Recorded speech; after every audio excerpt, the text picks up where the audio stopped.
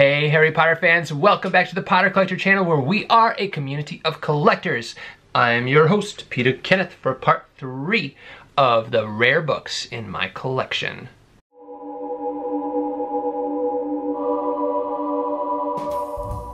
If you have not seen the previous 2 parts, those are on translations. Part 1 was the big 6 rare Harry Potter books, the 6 hardest books to find translation-wise in the Harry Potter wizarding world.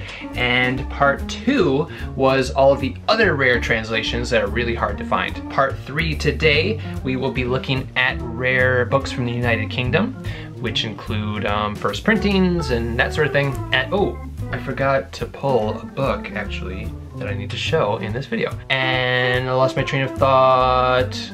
Oh, and US books too. So like proofs, advanced reader copies, first printings, that sort of thing. Okay, let's start with the American books because I like the British books more because they are more rare and more exciting in my opinion. So we'll start with American first and then go to the British books. Let's start with the advanced reader copies or uncorrected proofs, the US editions. There is an estimated 3,000 of each printed. So here is Harry Potter and the Sorcerer's Stone, the first ever printed copy of Harry Potter and the Sorcerer's Stone. On the back it has some information about the book as well as some publishing information. It says that there will be 30,000 of the first printing of Harry Potter and the Sorcerer's Stone printed. That number may have changed to 50,000 after this was printed and sent out. However, that hasn't been confirmed. So there is an estimated 30 to 50,000 first printing copies of the first Harry Potter book, the hardcover. Next up is the uncorrected proof or advanced reader copy or advanced reader edition of Harry Potter and the Chamber of Secrets.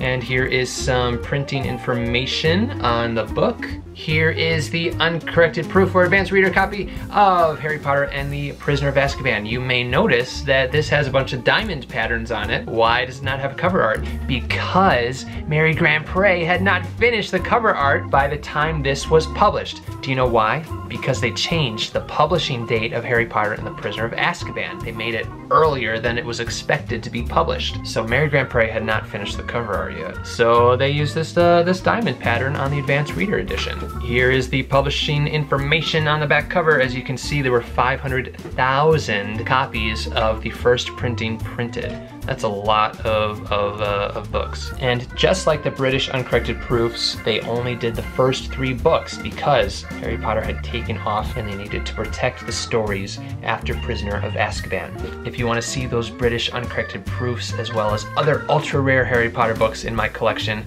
you can check it out right up here. A lot of people ask me how I store and take care of my books. I will do a detailed video on that in the future. However, very quickly, I use comic book bags, guys. They are archive quality, they are acid free, they keep the books protected from excess moisture as well as dust. So if you want to protect your rare Harry Potter books, I suggest you get a few packages of comic book bags. Alright, next up is the first printing of Harry Potter and the Sorcerer's Stone. Many US book collectors consider this the holy grail of US Harry Potter books.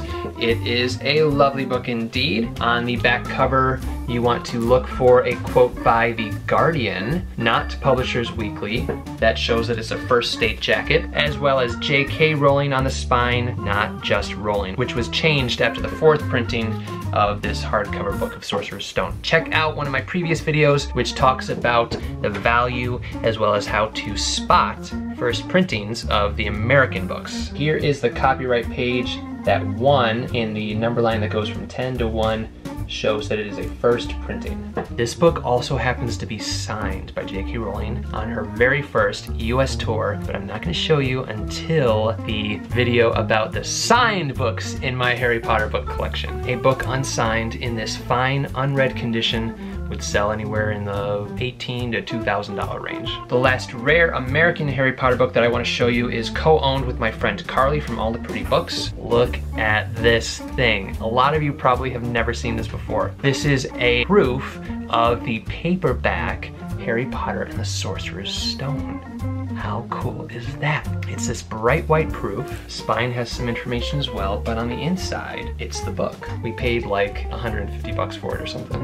All right, let's move into the British books, the British rare books, starting with Philosopher's Stone paperback first printing. This is one of 5,150 copies that were printed. You see that number line there, 10 down to 1, which shows it is a first printing. So this book is rare in general, but this one is unread, which is pretty awesome. Now I have a video on the first printing of Philosopher's Stone that you can check out, but I wanted to point out these errors, as I do in most videos when I show this book, because they are very important errors when determining if your book is authentic or not, because a lot of these have been faked. You can check out that video for more information on that. But the errors you want to make sure your book has if you're looking to purchase it: witchcraft and wizardry in this paragraph need to be switched. It should say wizardry and witchcraft. And here, Philosopher's Stone. Philosopher is misspelled. It is missing an O. So you want to have both of those errors if you are looking to purchase a first printing hardcover or paperback of Philosopher's Stone. The next one is a second printing of Harry Potter and the Philosopher's Stone. As you can see, there's the number line, the second printing number line.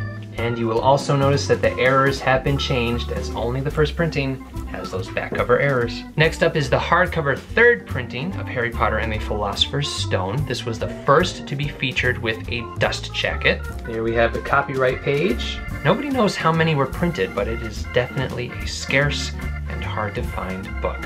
Next up is a fourth printing. This is actually a signed copy, and again, I will show you all the signed Harry Potter books in the My Signed Harry Potter Books in My Collection video, or whatever I call it. Actually, just for kicks, I'll just show you. Ooh, this is a 1998 signature. But here is that copyright page of the fourth printing of Philosopher's Stone.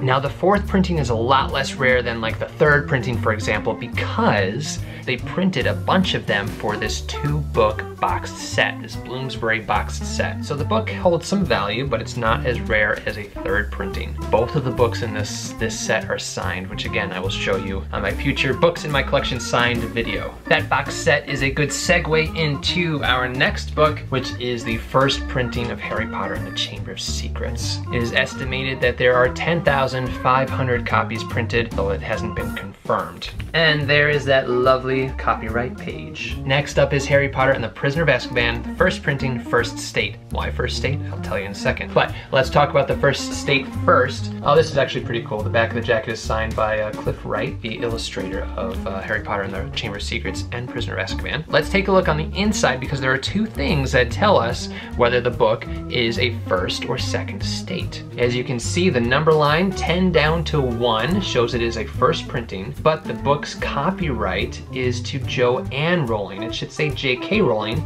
because that's her author name, J.K. Rowling. And at page 7, at the word burnt, you see that the text has dropped. This paragraph dropped down after this word. This was also changed at the second state. So what they did was they stopped the book mid-print run to correct those errors. So here is the second state copyright page. You see J.K. Rowling there, but you still see the 10 down to 1 number line, which shows it is a first printing. And on page 7, paragraph has been fixed. Now there is a lot of confusion when it comes to print run of these books.